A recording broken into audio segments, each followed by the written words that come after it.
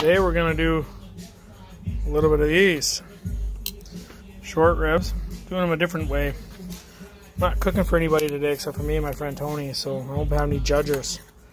This is a lemon and onion mix.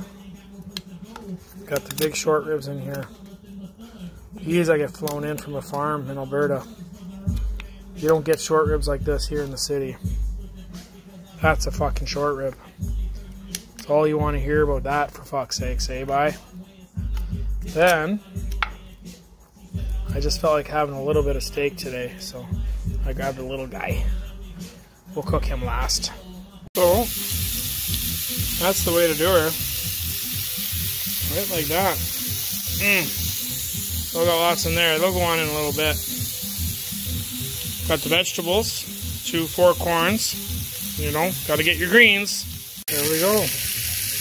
Things are starting to happen here. Things are starting to happen. You see the blood's coming out of the bone? Then you know it's time to flip it. Boom!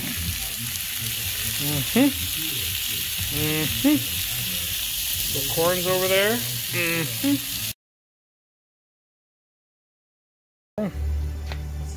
That's how you cook short ribs.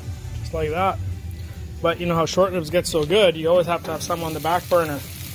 And a little bit of steak ready to go soon.